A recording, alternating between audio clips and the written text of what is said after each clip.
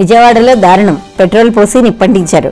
విజయవాడలో పట్టపగలే దారుణం చోటు చేసుకుంది. దేవరపల్లి గగారిన్ అనే వ్యక్తిపై గుర్తు తెలియని వ్యక్తులు పెట్రోల్ పోసి నిప్పంటించారు. విజయవాడలోని గవర్నర్పేట సమీపంలో శుక్రవారం ఈ ఘటన చోటు చేసుకుంది. ఫైనాన్స్ వ్యాపారులతో వివాదమే ఘాతకానికి కారణంగా పోలీసులు భావిస్తున్నారు. దాడిలో తీవ్రంగా గాయపడిన గగారిన్ను ఆసుపత్రికి తరలించి చికిత్స అందిస్తున్నారు. గగారిన్కు 90% కాలిన గాయాలయ్యాయని 48 గంటలు గడిస్తే గానీ ఏమీ చెప్పలేమని డాక్టర్ రామారావు తెలిపారు. విద్యార్థుల్లో ఎలక్షన్ జోష్.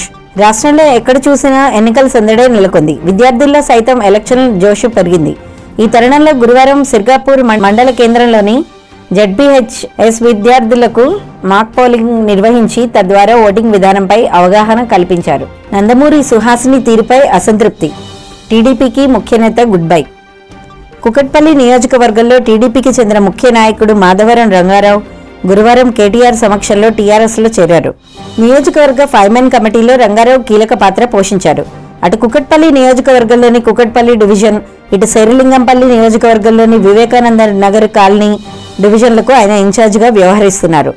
టీడీపీ అభ్యర్థి నందమూరి సుహాసిని ప్రచారం విషయంలో ఆయన దూరంగా పెట్టడంతో పాటు సరైన సమాచారం ఇవ్వకపోవడంతో రంగారావు అసంతృప్తి చెందినట్లు తెలుస్తోంది.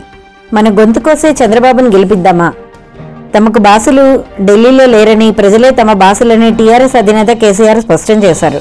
కాంగ్రెస్ నేతలు ఏ నిర్ణయం తీసుకోవాలన్నా ఢిల్లీకే వెళ్లాలని ఎద్దేవా చేశారు.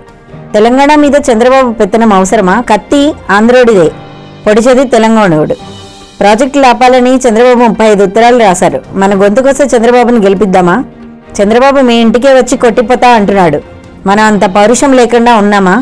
చంద్రబాబును మోసుకొచ్చిన వారిని ఓటితో తరిమి కొట్టాలి. ఉన్న తెలంగాణ ఊడగొట్టి ముంచిన పార్టీ కాంగ్రెస్. నాడు విద్యార్థులను పిట్టల్లా కాల్చింది కాంగ్రెస్ పార్టీ కాదా? తెలంగాణకు ₹1 ఇవ్వనని మాజీ సీఎం కిరణ్ కుమార్ రెడ్డి అంటే ఒక్క కాంగ్రెస్ నేత నోరు తెరవలేదు. వాళ్లను చూస్తేనే మీ లాగులు తడిసిపోతాయని ఎద్దేవా చేశారు. శబరిమల వివాదం. మహిళలకు మద్దతు పలికిన టీచర్పై దాడి. శబరిమలలో మహిళల ప్రవేశానికి మద్దతు పలికిన అపర్ణ అనే ఒక టీచర్ ఇంటిపై గుర్తు తెలియని వ్యక్తులు దాడికి దిగారు. కేరళలోని కోజికోడ్లో బుధవారం అర్ధరాత్రి దాటాగా జరిగిన దాడి ఆలస్యంగా వెలుగులోకి వచ్చింది. క్యాన్సర్ వ్యాధి నుంచి కోలుకున్న 39 ఏళ్ల అపర్ణ శబరిమలలోని స్వామి అయ్యప్ప ఆలయంలోకి ప్రవేశించాలనుకుంటున్న కొందరు మహిళలకు ఇటీవల బహిరంగ మద్దతు ప్రకటించారు. ఈ నేపథ్యంలోనే ఆమె ఇంటిపై నిరసనకారులు రాళ్లతో దాడి చేసినట్టు చెబుతున్నారు. దాడిలో ఇంటి కిటికీ అద్దాలు పగిలిపోయాయి. ఘటన జరిగిన సమయంలో ఇంట్లో అపర్ణ, ఆమె 13 ఏళ్ల కూతురు మాత్రమే ఉన్నారు. కాగా శబరిమలలో అన్ని వయసుల మహిళలకు ప్రవేశం కల్పిస్తూ సుప్రీంకోర్టు ఇచ్చిన తీర్పును సమర్థించినందుకు గాను గత నెల 20 కేరళలోని స్వామి సందీపానందగిరి స్థాపించిన ఆశ్రమంపై దాడి జరిగిన సంగతి తెలిసిందే. ఆశ్రమానికి చెందిన ఓ స్కూటరు, 2 కార్లకు దుండగులు నిప్పు పెట్టారు. అదిరిపోయే ఫీచర్లతో ఆసూస్ స్మార్ట్ ఫోన్. తమ వినియోగదారులను ఆకట్టుకునేందుకు తైవాన్కు చెందిన ప్రముఖ మొబైల్ తయారీ సంస్థ ఆసూస్ సరికొత్త స్మార్ట్ ఫోన్ను విడుదల చేసేందుకు కసరత్తు చేస్తోంది. Asus Zenfone max pro M2 smart ఫోన్ను డిసెంబర్ 11, 12 తేదీల్లో విడుదల చేయనున్నట్లు కంపెనీ పేర్కొంది. ఈ ఫోన్ ధర ఎంత ఉంటుందనే ఇంకా అధికారంగా ప్రకటించలేదు. అయితే Asus Zenfone max pro M2 smart phone విడుదలకు ముందే ఫోటోలు లీక్ అయ్యాయి.